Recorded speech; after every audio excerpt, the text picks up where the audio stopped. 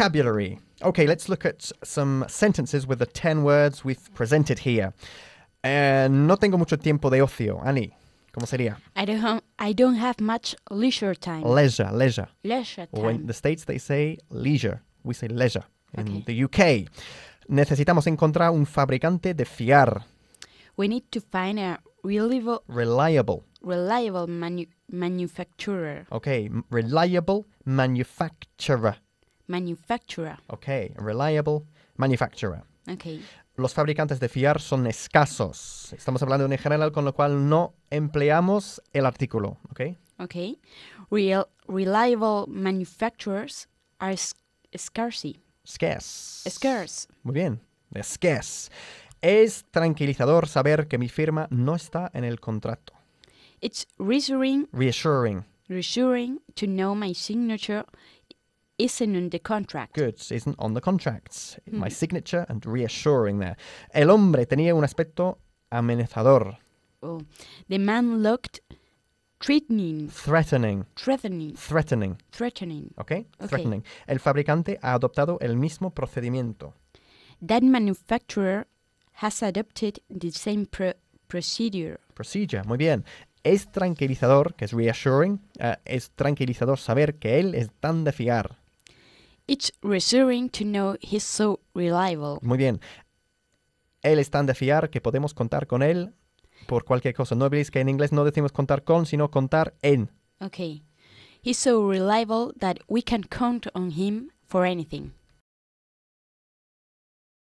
Okay, it's time for the grand finale. I didn't ring my boss's boss last night. Ask me why. Why didn't you ring your boss's boss last night? Good, it was such a bumpy flight that he was sick. Dilo de la otra manera. The flight was so bumpy that he was sick. Good, ¿cuánto se tarda en memorizar un soneto de Shakespeare? How long does it take to memorize a sonnet by Shakespeare? Good, léeme este número en voz alta. 2,055,627. Good, ¿cómo se dice tranquilizador? Reassuring. Reassuring. Okay, el siguiente número, por favor. 9,689,556. Good. ¿Cuánto se tarda en lavar el perro de la mejor amiga de la nieta del jefe? How long does it take to wash the boss's granddaughter's best friend's dog? When was the last time you fought with the ex-Prime Minister's son-in-law? I've never fought with the ex-Prime Minister's son-in-law. Formula la pregunta utilizando la palabra ever y el presente perfecto. Have you ever told a joke? Muy bien. I'm not hungry. Ask me why. Why aren't you hungry?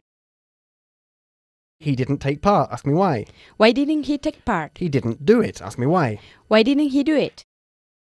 She can't cook. Ask me why. Why can't she cook? Muy bien. Es un hombre tan fuerte que puede levantar un coche. He's such a strong man that he can lift a car. Good. ¿Cómo se dice? ¿Escaso? Scarce. Scarce. Good. Aquel hombre es tan fuerte que puede levantar un coche.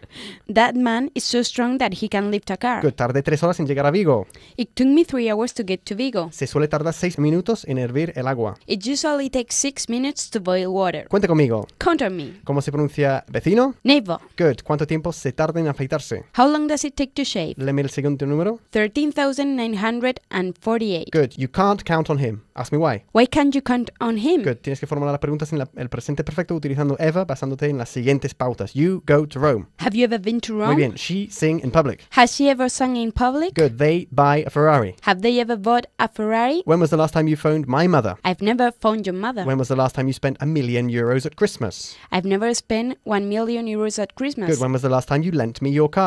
I've never lent you my car. When was the last time you fell off a 50-story building? I've never fallen off a 50-story building. When was the last time you sold a Picasso? I've never sold a Picasso. He's such a reliable man that everyone trusts him. Dímelo de la otra forma. He's so reliable that everyone trusts him. Good.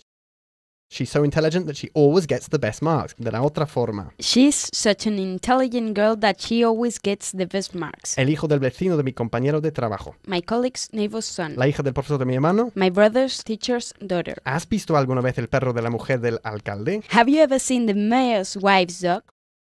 ¿Cómo se dice compañero de trabajo? Colleague. Nunca he visto al perro de la mujer del alcalde. I've never seen the mayor's wife's dog. I've never seen the mayor's wife's dog. Good. Ask me why. Why have you never seen the mayor's wife's dog?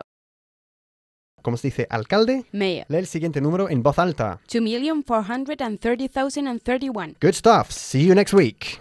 Ahora vamos a... Vocabulario. Good, okay, let's start with a scapegoat, que es... Cabeza de turco. Good. Harmful. Dañino, perjudicial. To stretch. Estirarse. Misunderstanding. Malentendido. To take steps. Tomar medidas. In charge of.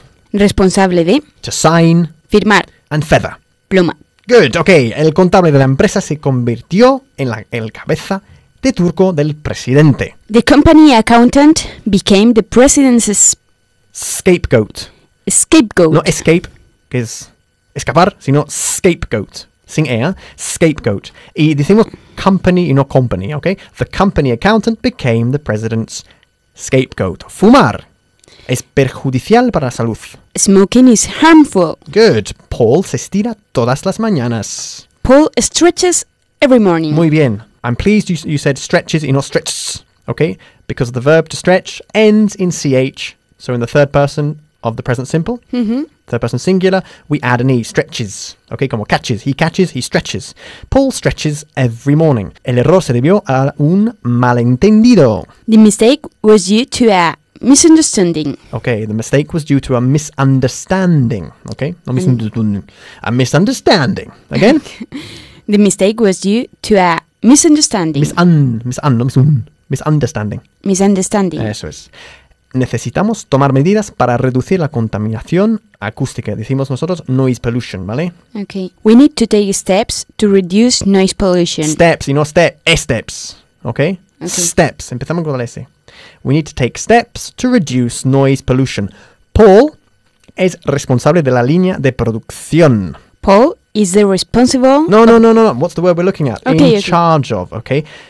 We don't say someone is the responsible. Responsible nunca es un sustantivo en inglés, ¿ok? Decimos que I am responsible for, es mi responsabilidad, ¿no? Pero I'm in charge of. Okay. Soy responsable de, ¿ok? Paul is in charge of the production line. Production line. Paul is in charge of the production line. Tienes que firmar con tu nombre en la parte inferior del informe. You need to sign your name at the bottom of the form. The bottom of the form. Okay, you need to sign your name at the bottom of the form. And the last one, el nuevo teléfono móvil de Jackie es tan ligero como una pluma. Jackie's new mobile phone... Mobile. Okay. No móvil. Mobile.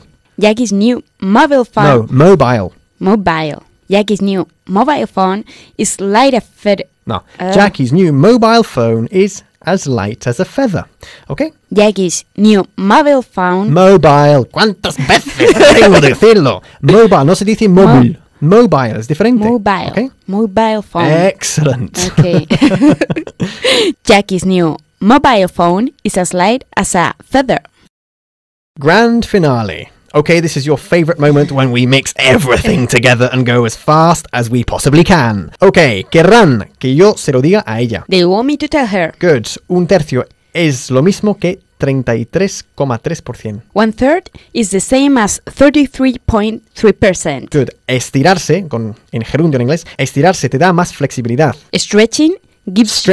Stretching gives you more flexibility. Good. Me gustas. Sin embargo, tienes que cambiar. I like you. However, you have to change. ¿Por qué quieres que yo lo firme? Why do you want me to sign it? 4/5 es lo mismo que el 80%. 4/5 is the same as 80%. Good. No quiero que me vean. I don't want them to see me. ¿Qué medidas has tomado? What steps have you taken? Good. ¿Cómo se dice? ¿Pluma? Feather. Feather, muy bien. No creo que consigas el trabajo. No obstante, la entrevista será una buena experiencia. I don't think you'll get the job. Nevertheless, the interview will be a good experience. Good. 1/8 es lo mismo que el 12,5%. 1/8 is the same as 12.5%. Excellent. Él quiere que todo el mundo asista. He wants everyone to attend. Todo el mundo quiere que pare de llover. Everybody wants it to stop raining. Deberías comer más. Eres ligero como una pluma. You should eat more. You are as light as a feather. Feather. Ok, mis padres vienen para Navidad. Un año sí y otro no. My parents come for Christmas every other year. 3/4 es lo mismo que el 75%. 3/4 is the same as 75%. Good, ganarás mucho dinero. Sin embargo, podrías convertirte en cabeza de turco si fracasa. You will make a lot of money. However,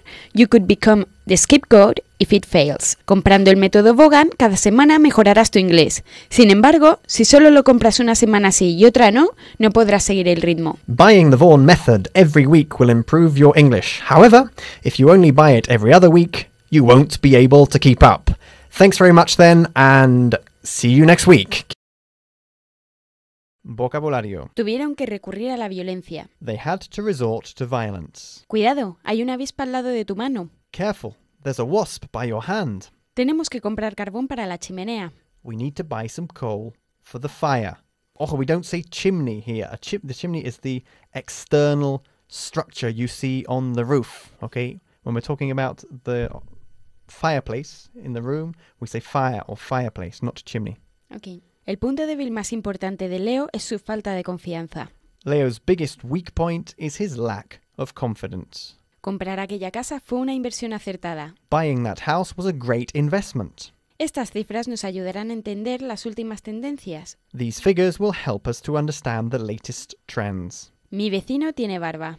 My neighbor has a beard. Decimos a beard y no solo beard, ¿ok? Estas directrices están para ayudarte. These guidelines are there to help you. Gimnasia verbal. From, to, grand finale. Okay, Annie, this is your favorite part when we just mix absolutely everything we've done today, okay? Firstly, I fight with my brother every day. Soy Miguel, ¿eh? Miguel said he fought with his brother every day. Good. El actor de la portada es un buen amigo mío. The actor of the front cover is a good friend of mine. Hay una avispa en mi sopa. There's a wasp in my soup. Good. ¿Cómo se dice inversión? Investment. Investment. La V es importante, ¿eh? Investment. Hay que seguir las directrices. You have to follow the guidelines. The guidelines. You have to follow the guidelines. ¿Cómo se dice 1.304.003?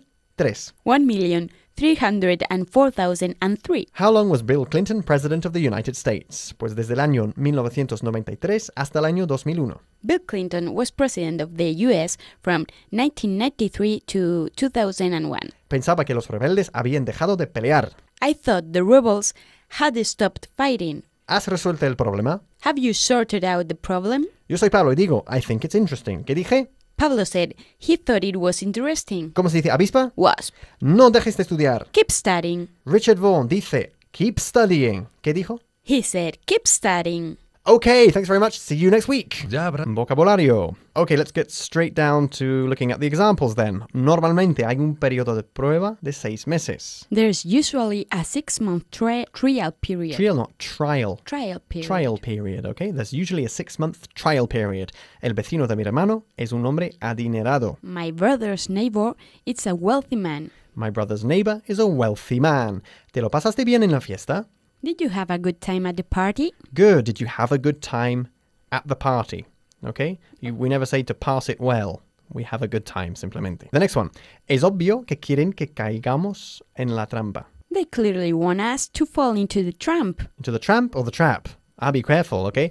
A trap is una trampa. A tramp, we will look at in the next example, a tramp is un vagabundo. Okay. So they clearly want us to fall into the trap, okay? Trap. La trampa de la palabra trap es que no hay M. Es vagabundo desde hace 15 años. He's been a tramp for 15 years. Good, he's been a tramp for 15 years. Estuvo muy disgustado cuando su mujer le dejó. He was very upset when his wife left him. When his wife left him. Wife Good, left he was him. very upset when his wife left him.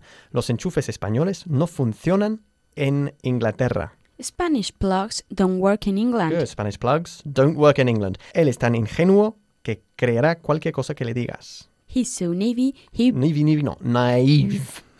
Okay? He's so naive. He's so naive, he'll believe anything you tell him. Good. Grand finale. Okay, Annie, this is the bit you've really been looking forward to all along. This is where we put you to the test and we mix absolutely everything we've looked at. Okie dokie. ¿Antes había mucha gente adinerada en este barrio? Did there used to be a lot of wealthy people in this neighborhood? Good. ¿Cómo se dice dejar salir? To let out. To let out.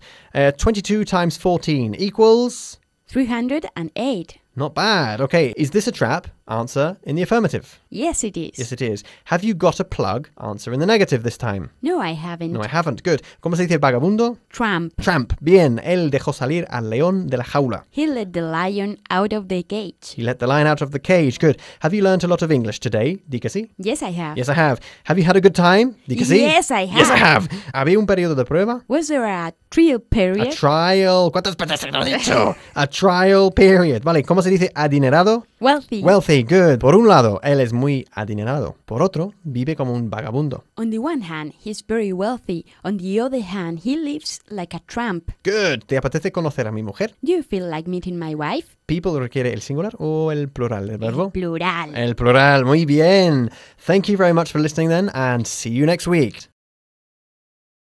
Vocabulario. ¿Te das cuenta de que no puedes pasar la aduana con eso? Do you realize that you can't go through customs with that? Good. No puedo verte esta noche. Tengo un compromiso. I can see you tonight. I have a commitment. Apenas se puede ver el cielo por el número de rascacielos. You can hardly see the sky because of the number of skyscrapers. Skyscrapers. Skyscraper.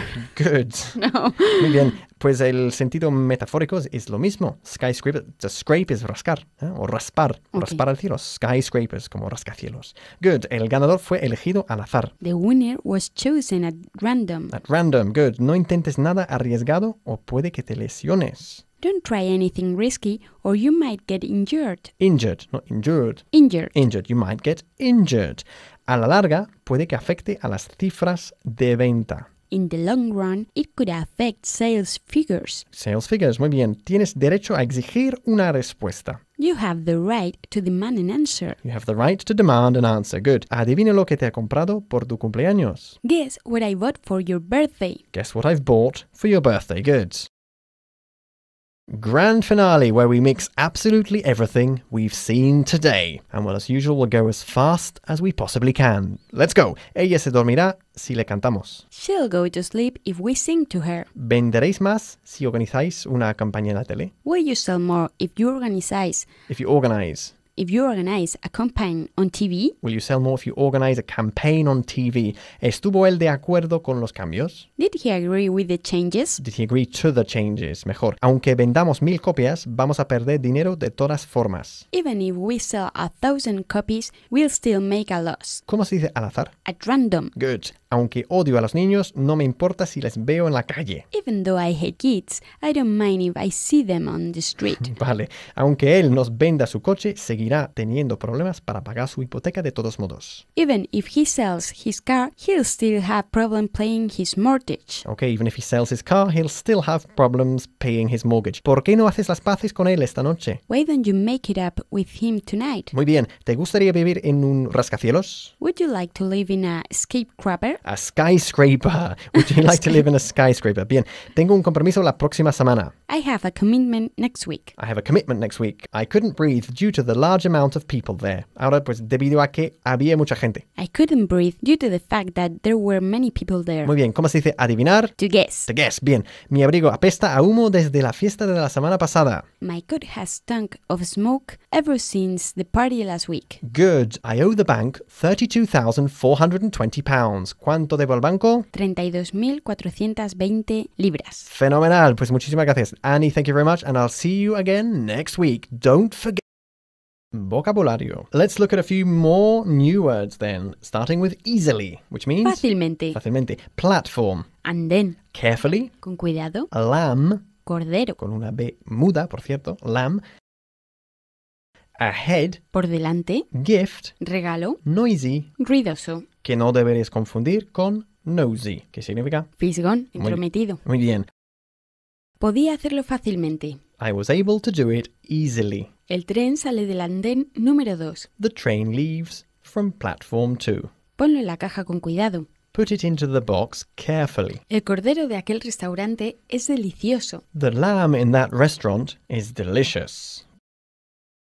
Cambiamos. Hay mucho tráfico por delante. There is a lot of traffic ahead. Good. Mi hijo recibió muchos regalos por su cumpleaños. My son received a lot of gifts on his birthday. Good. No podía vivir en el centro de la ciudad. Es demasiado ruidoso. I couldn't live in the center of the city. It's too noisy. Mis vecinos son muy entrometidos. My neighbors are very nosy. My neighbors are very nosy. Okay, not very. Very nosy. Con la V. My neighbors are very nosy. A berry, con dos R's, es una valla. That's a job. Grand finale. This is what you've really been looking forward to, Annie. This is where we mix absolutely everything. Everything we've looked at today. And of course, as usual, we'll do it in as fast a way as we possibly can, okay? Okay. Are you up for it? Yes, I'm Okay. ready. La reunión durará 2 horas. The meeting will last 2 hours. Good. ¿Cuántos años tenías cuando aprendiste a conducir? How old were you when you learned how to drive? When you learnt how to drive. Muy bien. La reina quitó su sombrero con cuidado. The queen took off her hat carefully. Good. Le cuesta a ella entender a las clases bajas. Nosotros decimos lower classes, no low classes. Okay. The lower classes. She finds it difficult to understand the lower classes. Good. To understand, not understand. Understand. Understand. Again. She finds it difficult to understand the lower classes. Mucho mejor. Su sirvienta era muy entrometida. Her servant was very nosy. Very nosy, no noisy, no ruidoso. Nosy. Nosy. Como la nariz. Yeah, meter la nariz donde no te llaman. Nosy. Bien. Write down the following numbers. 616,660. What do you have? 660,660. Muy bien. ¿Cómo se dice regalo? Gift. O si no? Present. Good. Cervantes escribió Don Quijote. Cervantes wrote Don Quixote. Good. Iba a pedir el codero, pero no lo hice. I was going to order the lamp, but I didn't. Mi hijo aprendió a hablar inglés fácilmente. My son learned how to speak English easily. Easily. Good. ¿Cómo se dice ruidoso? Noisy. Noisy. Good. ¿Y entrometido? Nosy. ¿Y ruidoso? Noisy. Good.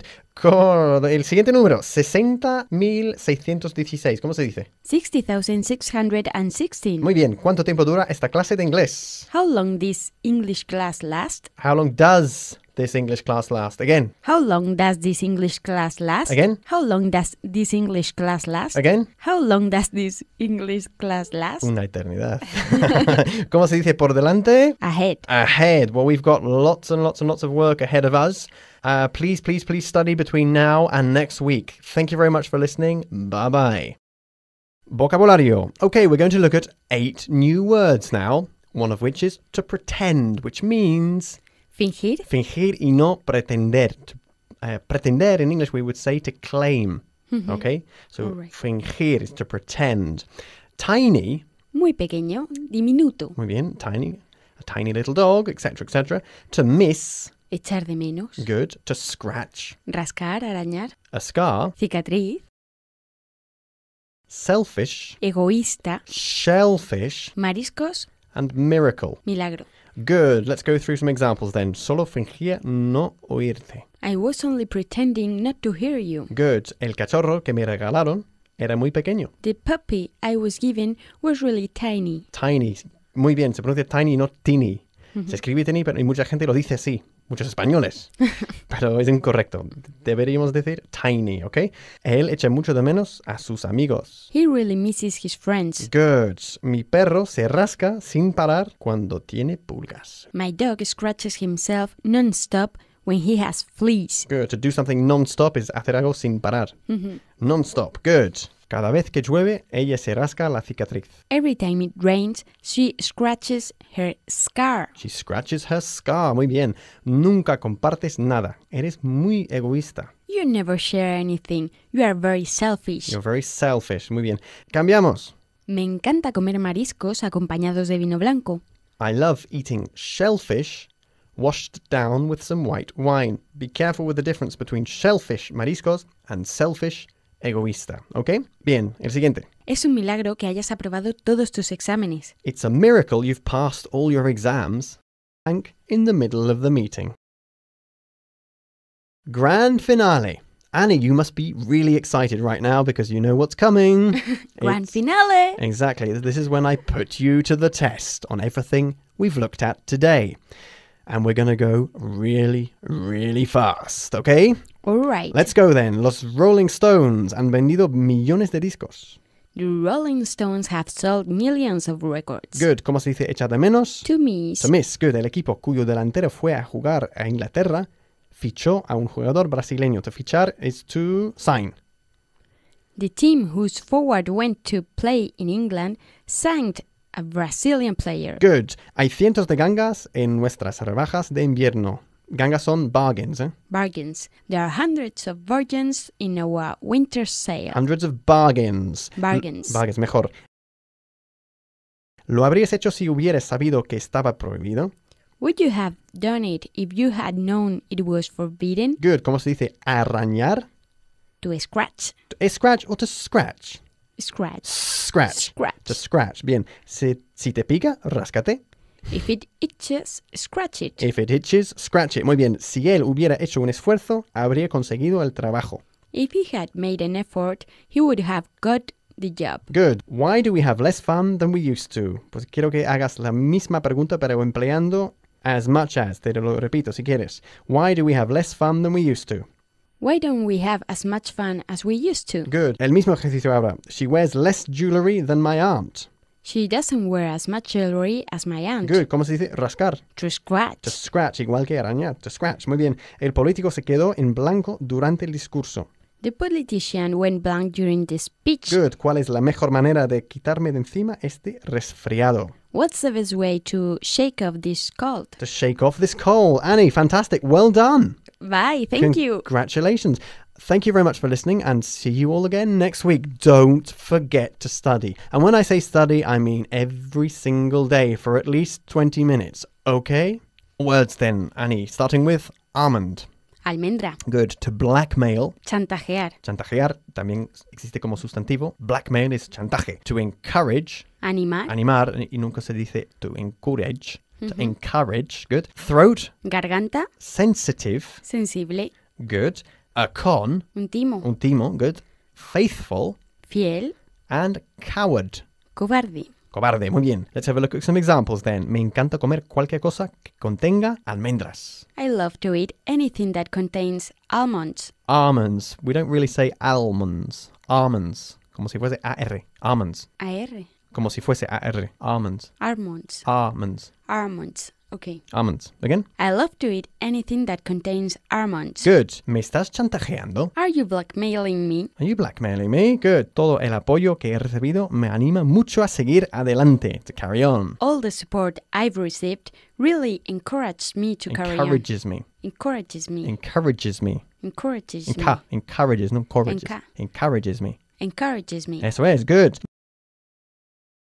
Me duele la garganta desde hace varios días. We don't say my throat hurts. We say I have a sore throat. ¿Ok? All right. En este caso con presente perfecto. ¿Vale? I have a sore. I've had a sore throat for a few days. I've had a sore throat for a few days. Cambiamos. Pareces muy sensible en este momento. You seem very sensitive at the moment. Be careful with sensitive and sensible. Sensible means sensato in English. Okay? Sensitive, sensible. The next one then. La excursión a las pirámides fue un timo total. The trip to the pyramids was a complete con. Siempre he sido fiel a mis principios. I've always been faithful to my principles. No quieres decírselo porque eres un cobarde. You don't want to tell her because you're a coward. Grand finale. Okay, Annie, we're going to go really fast through absolutely everything we've looked at today. Are you ready for the challenge? I'm ready. Okie dokie. Let's get going then. Ya es hora de que nos deshagamos de esas viejas cortinas. It's about time we got rid of those old curtains. Curtains. Good. ¿Cómo se dice animar? To encourage. Good. Hasta mi hermano puede cocinar una tortilla. Even my brother can cook an omelette. Even my brother... Una pequeña pausa. Can cook an omelette. Good. Necesito deshacerme de algunos kilos. Yo diría weight en vez de kilos o kilos. All right. I need to get off some weight. I need to get rid of some weight. Again? I need to get rid of some weight. Good. Más rápido. ¿Cómo se dice sensible? Sensitive. Good.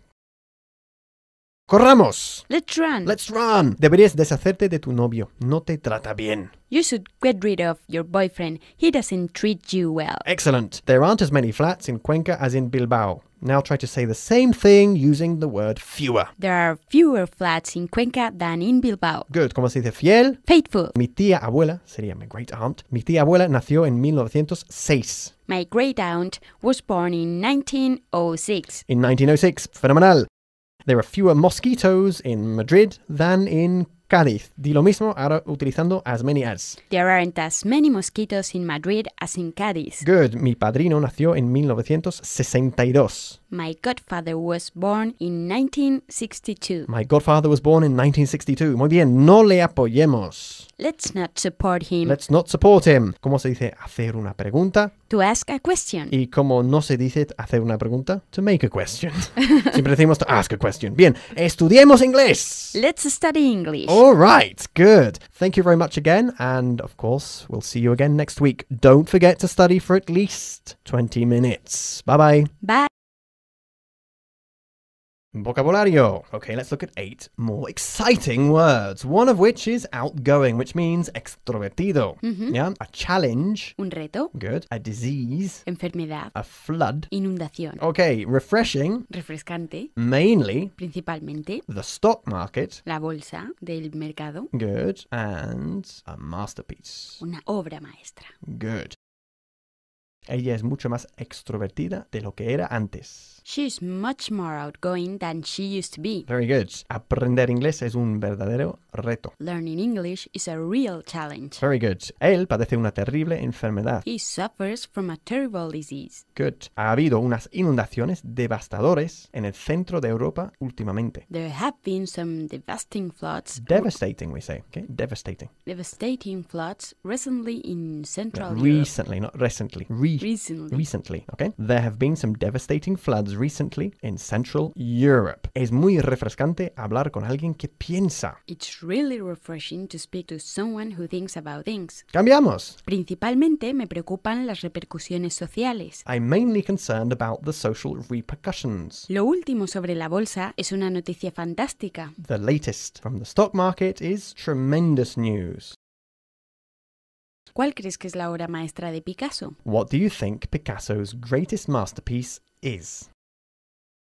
Grand finale. Now, I know you don't really want to do this today, Annie, but I'm going to insist. So let's review absolutely everything we've looked at today. Okay. Good. I'm glad I've convinced you. Me he quedado sin pasta. I've run out of pasta. I've run out of pasta. Good. Pero pasta en el sentido de spaghetti, no de dinero. En el 31 a.C., Octavio derrotó a Antonio y a Cleopatra. In 31 BC, Octavian defeated Antony and Cleopatra. Good. ¿Cómo se dice extrovertido? Outgoing. Vamos más rápido. Es caro, pero no es para tanto. It's expensive, but it's not that expensive. It's expensive, but it's not that expensive. Muy bien. ¿Dónde te quedaste sin gasolina? Where did you run out of petrol? ¿Cómo se dice refrescante? Refreshing. Good, lo siento. No tengo cigarrillos. Me quedé sin ellos anoche. I'm sorry, I don't have any cigarettes left. I ran out last night. Very good. Debo acordarme de llamar a Luis. I must remember to phone Luis. El emperador Constantino murió en el 337 después de Cristo. The Emperor The Emperor Constantine died in 337 AD.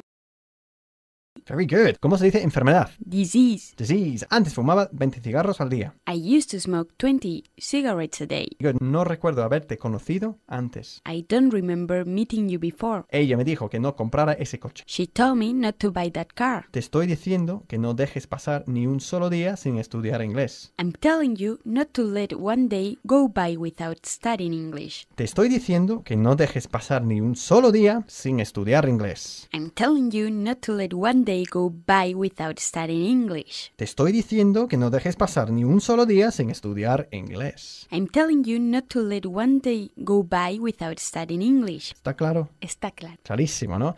Thank you ever so much for listening and see you all again next week. Don't forget to study at least 20 minutes a day. Do it before you switch on your computer at work. Just 20 minutes. 20 minutes is nothing in your life. It's feasible. You can do it, okay? Okay. All right then. Bye-bye. Bye. More words, starting with safe and sound, which means, Annie? Sano y salvo. Good. Hectic, my favorite adjective. Ajetreado. Foundations. Cimientos. Failure. Fracaso. Encouraging, ¿qué significa? Alentador. Valuable. Valioso. Politics. Política. Good, we don't say politics, sino politics. Terrific. Fabuloso. Ajá, y no significa terrorífico, ¿vale? Tiene una aceptación muy positiva en inglés. Okay. ¿De acuerdo? Okay, let's go through some examples. Lo importante es que llegó sano y salvo. The important thing is that he arrived safe and sound. Good, estoy teniendo una mañana muy ajetreada. I'm having a really hectic morning. I'm having a really hectic morning. Good. Creo que hay un problema con los cimientos. I think there's a problem with the The foundations. foundations, not foundations, foundations. Foundations. Eso es, vale. La campaña fue un fracaso total. The campaign The was campaign. a complete failure. ¿Y se pronuncia? Failure. Good. Los últimos resultados son alentadores. The latest results are encouraging. Are encouraging. Again. Encouraging. Cambiamos. ¿Cuál es el cuadro más valioso del Museo del Prado? What's the most valuable painting in the Prado Museum? Mi tío está muy interesado en la política. My uncle is very interested in politics. Esa es una noticia fabulosa. That's terrific news. Grand finale. Go. Jeremy se peleó con Patricia hace 2 semanas. Jeremy fell out with Patricia 2 weeks ago. Good. Cuando era joven, estaba constantemente peleando con mi hermano. When I was young, I was constantly falling out with my brother. Good. Se pelearon hace una semana. They fell out a week ago. Alguien acaba de pisarme el pie. Someone's just trodden on my foot. Good. Trodden. Muy bien. ¿Cómo se dice fracaso? Failure. Good.